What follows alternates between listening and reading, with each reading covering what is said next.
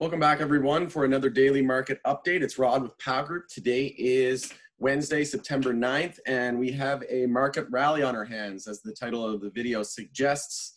And in today's video, we're going to discuss this market rally and whether or not this is the dip to buy, or whether or not, how long this market is really going to last, how long this rally is going to last, because in my opinion, I don't think this is the dip that you want to buy. And personally, I think that they are shaping up for a bull trap. So I'll share my screen with you guys. The first thing I wanted to share with you folks before I jump into, I'll bring up a couple of trades that I made today. Today was a fairly quiet day, but before we jump into the charts and the news, just make sure to like the video if you enjoy this content and consider subscribing. So taking a look at the Yahoo Finance article here, so you'll see that tech was rebounding after 3 days of selling. And AstraZeneca actually released some information that their clinical trials were put on hold. So Stat News reported late Tuesday that the late stage trial of COVID-19 vaccine candidate at the University of Oxford, blah, blah, blah, is being put on hold due to safety concerns of suspected serious adverse reaction from a participant in the UK. So these are the things that come along with rushing a vaccine. And I don't know about you guys, but even if there was a vaccine today, I still wouldn't take one. But you need to keep in mind that this isn't going to be a smooth rollout, and there's always going to be hiccups along the way, and this shouldn't come as a surprise. That was one thing that I was concerned about, is whether or not this was going to be safe and whether or not it was going to create even more of a panic. And it seems like that's the route that we're taking. I saw that Alberta in Canada is suspending school for 2 weeks due to a breakout in the sickness. So we'll have to monitor the economic responses and recovery of the economy. But right now it's pretty bleak looking, not going to lie. Tomorrow we have the important dates, important events for tomorrow, which are the economic events for the US initial jobless claims. So it was 881,000, just under a million last week, and they're forecasting 846,000 tomorrow for this week. So we'll see whether or not that comes through as a miss or a beat. But I wouldn't be surprised if there was more jobs lost this week than the previous week, because we're starting to see a lot of negative news back into the media lately, and I don't see it stopping anytime soon. So taking a look at SPY on the monthly, you can see here we are still coming within the Bollinger Bands. We are forming a bit of an indecision candle here on it, and we have decreasing volume. And taking a look at the weekly, we're still looking for a weekly higher low. We still have yet to test EMA support. So one thing I wanted to highlight, that we didn't break the high of yesterday. So the high of yesterday was 342.64, and today we hit 342.46. So we need to break the high of yesterday to confirm that the daily bounce is underway. And if you watched the video yesterday, I took some positions in Canopy Growth and Hexo. Those are up fairly good today. I think I'm up about 5% on each or so. And just a small position looking to accumulate those positions. Other than that, I was basically all cash going into this morning, and I was going to swing SPY long, but I just wasn't sure where the market was going. So I decided to not trade what I didn't understand, go with cash, and it ended up working out in my favor. So what I did is this morning, I bought FNGD, which is the FANG inverse ETF, which I'll explain why I bought that in a minute. But if you take a look at all of the big tech, large cap tech names, they weren't really participating in this rally as much as you would think, or as much as they would have been a couple of weeks ago when SPY was going up 2-3%. We would see Apple up 5-8%, right? So SPY's up 2.3% and Apple's only up 4%. Taking a look at Tesla, Tesla's seeing a nice bounce here. It's up 11%. So it did have a slow start to the day, but it's picking up steam here now. But I did enter FNGD at 1038, and I entered a QQQ short with SQQQ, which is the bear ETF, at 24. And I entered the SPXS bear ETF for SPY at 555. And like I said, I don't think that this is the dip to buy just yet. It smells like a bear flag, looks like a bull trap, and I'm not convinced. We still have yet to change the hourly trend. The EMAs are curling up here, so it looks like we're forming a bit of an hourly bull flag. If we can hold those EMAs and get that EMA bull cross, then that would put us up to around the 248s, the 348, 350 level on SPY as a target. And we did see some rotation into XLV today. So I'll just bring up XLV chart here so you can see we saw some rotation. We formed a higher low every single candle on the 5-minute to start the day. And then we sold off. There was a lot of ascending triangles forming today as well. So you can see here there was an ascending triangle on XLV. There was an ascending triangle on SPY back here. There was an ascending triangle on US oil. And you can see here there was also a rising wedge, which we broke out of bearish. And now we were stuck in a channel here. Almost went from a rising wedge, to a falling wedge. And this is more of a channel than a wedge, but you can see here that we broke out of that channel, and now we're just looking to confirm that as support. And the oil bounce definitely helped the SPY bulls and equities and stocks in general. And tomorrow we should have a better direction of where oil's headed with the inventory report. So next on the list, I did want to mention SPY. The previous all-time high was 339. And you can see here, we basically were forming an inverse head and shoulders on the 5-minute, and we broke above. And that's why I said I think it was a bull trap, because we pulled back significantly. It took quite a while to grind up there, and we just flushed back in about 5 candles. So again, we're still seeing lots of momentum to the downside and downward pressure. And in about 4 minutes, we're going to be closing the market for the day. So it's definitely looking like the bears have control right now into the end of the day. We'll check back here in a few minutes and see what transpires. But one thing I did want to mention, we did have a gap to fill, which we did fill on SPY. So the gap fill was 342. Let's take extended hours off here. So gap fill was 342.29. So we did fill that gap. We did hit 342.46. So we filled the gap from on the way back up. And one thing I wanted to mention as well is we have another gap down here from this move from today. And the gap there is 335.50. And we also hadn't formed a higher low on the hourly all the way up. So if you take a look at SPY here, we're looking to form an hourly higher low now, but it could also be a bull flag.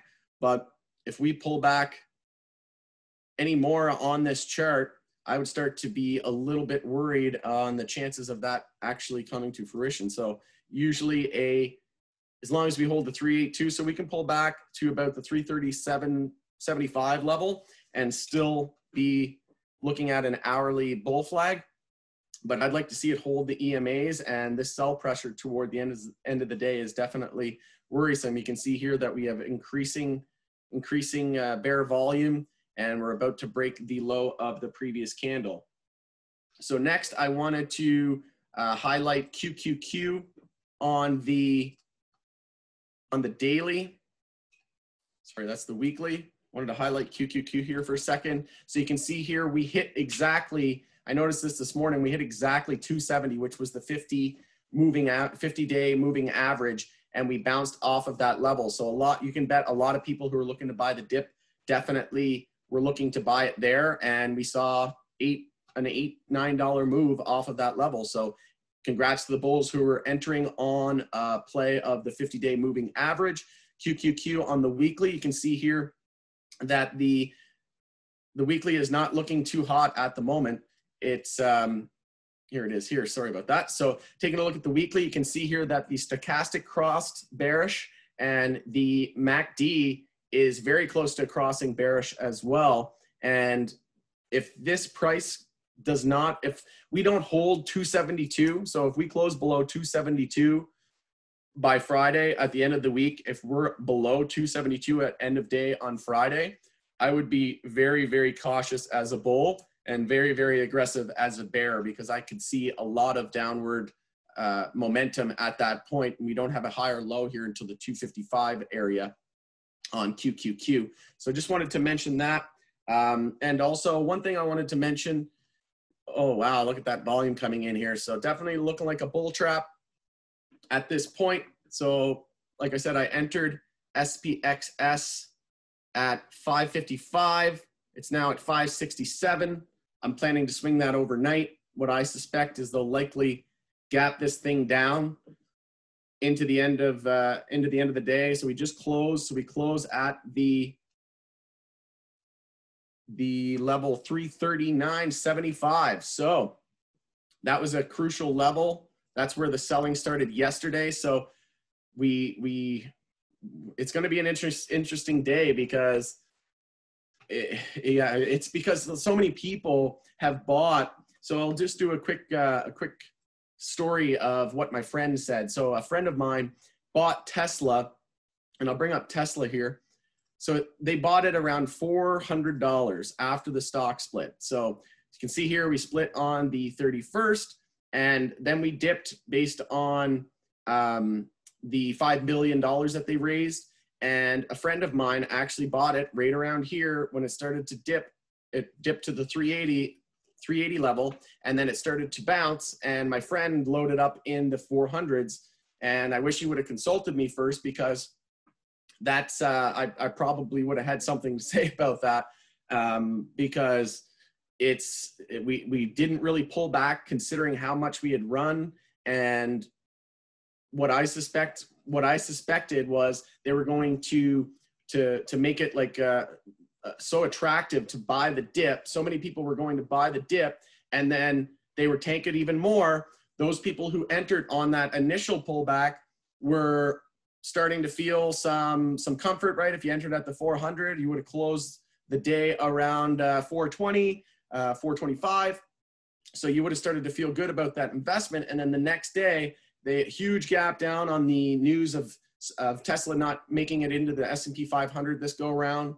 And now they're underwater. So anybody who bought after the share split around $400 or below is now underwater, right? So now what I think is happening is we didn't see that much of a rally today in big tech across the board. We saw that Tesla was up 10% here. So Tesla was kind of the anomaly there. But what I suspect is going to happen is they're probably, most people who are down on positions don't want to sell until they at least break even. So what I think is going to happen is they're going to keep this thing range bound, if not drag it lower. And we'll have to see how SPY and QQQ reacts tomorrow as well. But I wouldn't be surprised if they just, chop this around and bleed this out a bit more, because those people who are looking to get back to 400, they're underwater, they're biting their nails, they don't know what they want to do, they're holding. Should I hold? How red do I let this trade get? And then what they probably are going to do, the money managers and the big hedge fund guys and Wall Street crooks, they're going to just bleed this out and shake those people out. We don't have any support down here on the daily until 273. So a long way to go. We could still drop another 25%. And I guarantee you a lot of people don't have the stomach to weather that. So we'll see how it goes. Maybe I'm wrong. This isn't financial advice. You're tuning into this channel just for educational purposes and my view on the market. So like I said, SPY gap filled at 342 today. We didn't have an hourly trend change. We had ascending triangles all over the place. SPY, Apple, Tesla, gold, XLV. Taking a look at the dollar as well, I wanted to highlight the dollar. So the dollar's bouncing now. We had a bit of an inverse head and shoulders here with the neckline. We tried to break out. We basically triple topped at the 93.30 level, and could have been a fake out. and then a bull trap in SPY. We'll have to see how this breaks overnight, but if we can get over that 93.30 level, I expect a lot more downside in stocks going into tomorrow. And the economic data tomorrow for the job report is going to be super important. Taking a look at VIX, so the volatility index, VIX was spiking toward the end of the day. So you can see here we formed a 5-minute higher low and higher high. So we're in a 5-minute uptrend. We topped out just at 29.40 resistance.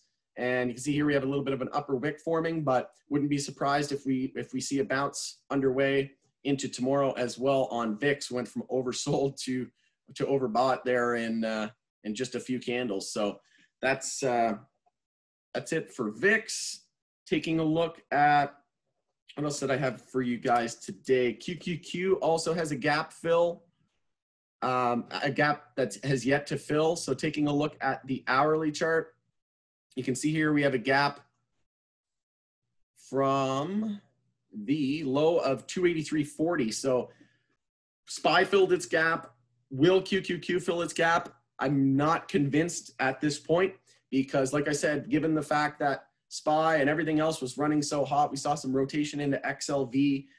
And XLE, the energy sector, because of oil getting the bounce going. I could see QQQ not filling that gap and just trending lower because of how hot it's run, how big this bubble has really gotten, and I could see a lot more downside. You can see here we are also forming a little bit of a rising wedge on QQQ, and that broke. And we also had on the hourly, I did want to highlight that we didn't have an hourly trend change yet on QQQ either. And to start the day, we had hourly decreasing bull volume, and now we're starting to see increasing bear volume. So certainly not out of the woods yet, and you can see that's a nasty candle, a nasty volume on QQQ to end the day. So taking a look, there's one thing I wanted to highlight actually on the dollar as well. So the dollar did double bottom here at the 93.20. We hit 93.21, 93.22, and then we bounced. So we did break that by about 1 penny, but trying to double bottom there. We'll have to keep an eye on that. And taking a look at, did want to highlight SPY. One last thing on SPY for you folks. So we did have a hourly downtrend into the end of the, so we formed this, it was a 5-minute downtrend. Then we went into a 5-minute uptrend. And then we set a 5-minute lower high and lower low. So it's just super choppy. If we hold below the 344 level, 345 level on SPY, I would say there's a lot more downside to be expected. And if we can get over the 345 level, then I would say that the bull trap is no longer in question. And the last thing I just wanted to bring up is the SPY chart on stock charts. So taking a look at the weekly on SPY, you can see that the stochastic also crossed bearish. We held this support of the 10-week moving average at 333. So again, if we close below 333 come end of day on Friday, then I would expect a lot more downside. You can see that the weekly MACD is trying to cross. So we could be in for a few weeks, if not months of pullback if this does play out. And I think that this week is going to be in a very, very important week for stocks. And SPY didn't quite test the 50-day moving average at 330. We got to about 332, 333. So we'll have to wait and see how the day shakes out tomorrow. But other than that, that's pretty much all I have for you guys today. Consider liking the video if you enjoyed the content today, and subscribe to the channel and tick the bell. You'll be notified on any future updates. Again, it's Rob with Pow Group. Best of luck for everyone going into tomorrow, and we'll check back with you tomorrow on another daily market recap. Have a great day, everyone. Take care.